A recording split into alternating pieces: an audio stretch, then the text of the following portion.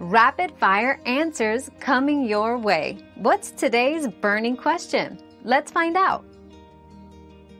Extinct is the single word used to describe something that is no longer in existence.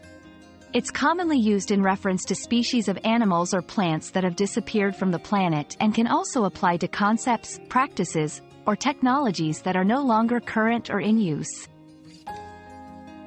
We've quenched today's curiosity, but there's always more to learn. Keep the curiosity alive by subscribing and joining us for our next adventure.